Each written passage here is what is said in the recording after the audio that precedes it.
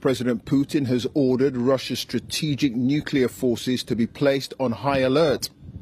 He says Western leaders have made aggressive statements about Russia, and he also says that international sanctions are illegitimate. Boris Johnson has described the move as a distraction from the reality of what's going on here in Ukraine, while the US denounced it as completely unacceptable. Here's our Moscow correspondent, Steve Rosenberg. From the Kremlin, a pointed message to the West. Don't push Russia. President Putin summoned his military chiefs and gave them an order. Top officials of leading NATO countries are making aggressive statements about our country.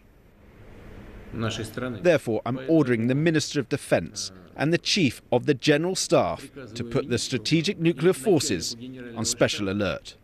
Would Putin really use them? He practiced a week ago, overseeing exercises of Russia's strategic deterrence forces. Typically unsubtle hints to America and NATO not to stand in his way over Ukraine. Today's special alert, more presidential muscle flexing. Across from the Kremlin, Muscovites gathered on a bridge to remember Boris Nemtsov, the Putin critic gunned down right here 7 years ago. For Vladimir Karamurza, this was a day for remembering a friend and for condemning the war. This is not Russia's war.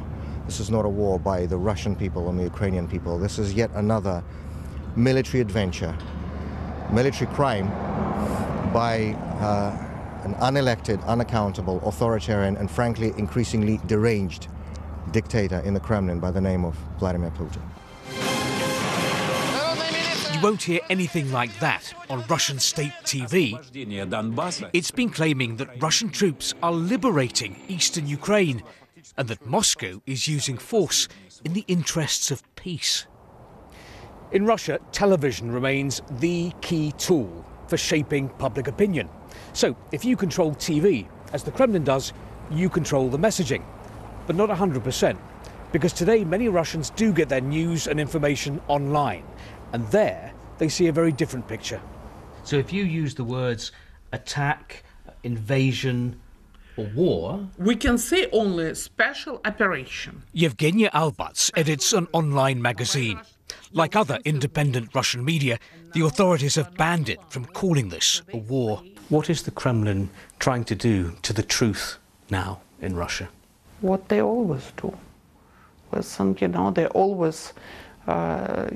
turn truth into lies. They lie. They just lie. Censorship at home. War abroad. Yes, war in Ukraine, and now Russia's nuclear forces on special alert. Tonight, Russian state TV announced our submarines alone are capable of launching more than 500 nuclear warheads, guaranteed to destroy America and all of NATO. So what is this? Brinkmanship? Something more? Or something less? Empty threats? But I think after the dramatic events we've seen in recent days, it would be unwise to dismiss these signals from the Kremlin. But of course, for the international community, that leaves a very difficult question: how to react to them.